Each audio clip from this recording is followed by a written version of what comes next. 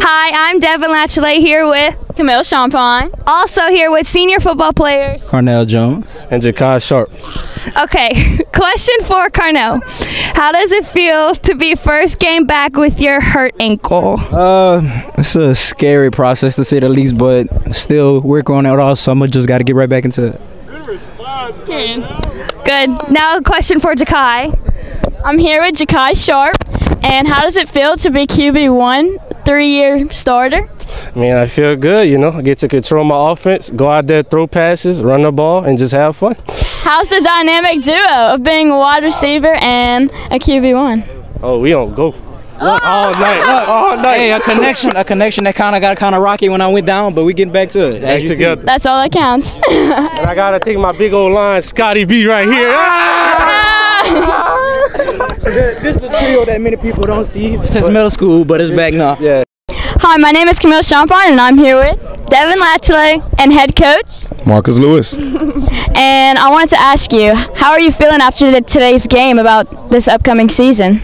I was real confident on how our guys played. You know, we had a lot of learning lessons in the game. You know, offense moved the ball well, then they had some penalties. Defense gave up some big plays, but then we made some big stops. But overall, I mean, I thought that they played well. We focused on just getting better for the next week and getting better for the season.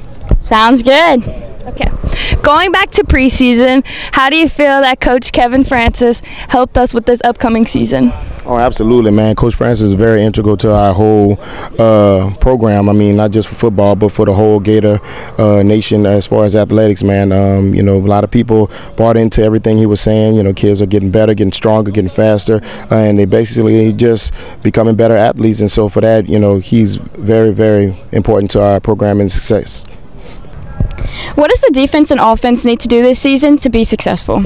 Well, I mean, in order for the offense to do well, they just got to score. You know, move the ball, control the tempo, and for defense, you know, just got to make big stops. You know, keep the offense off from scoring touchdowns, and special teams, of course, you know, just got to be special and make big plays. Okay. How do you feel the team's chemistry? How do you feel about it?